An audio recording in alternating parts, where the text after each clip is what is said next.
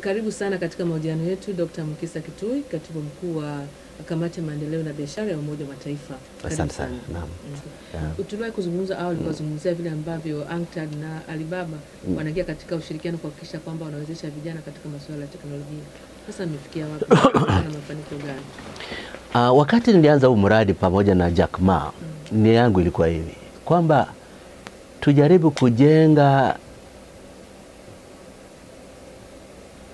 kundi la vijana katika Afrika, wavulana na wasichana ambao tayari wanapenda sana fursa za kidijitali.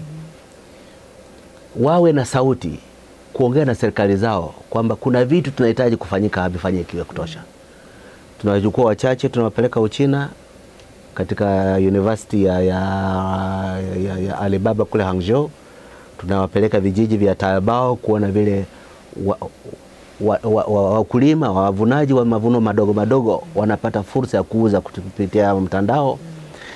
Alafu kukuja nyumbani wajue kile wanataka kufanya, lakini wajue tena ni kizingitio gani wanacho. Na wakati huu pia tunajaribu kuleta viongozi wa mataifa wa serikali za Kiafrika kuona kwamba mnazuia vijana wenu kusaidia kujenga mataifa yenu kama mwekezi katika vitu mbalimbali.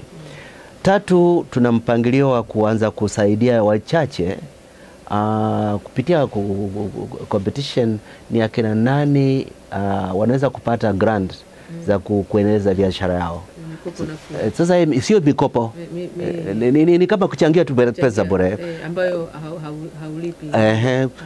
Jack Ma ametutukia dola za Marekani milioni 10 kuanza huu mradi, na wale vijana wa kiteknolojia kutoka mataifa mbalimbali wa kwanza 10 kufaidika na hii grant. Tutatangaza majina yao kule Accra, Ghana tarehe 14 Novemba mwaka huu. Na sasa mimi naona kama sio tu kwamba tunajaribu kufanya kitu na Jack Ma. Ujumbe wangu na niliutoa tukiwa University of Johannesburg mwaka jana kwamba kuna mabwenyenye ambao wamefaulu katika bara la Afrika.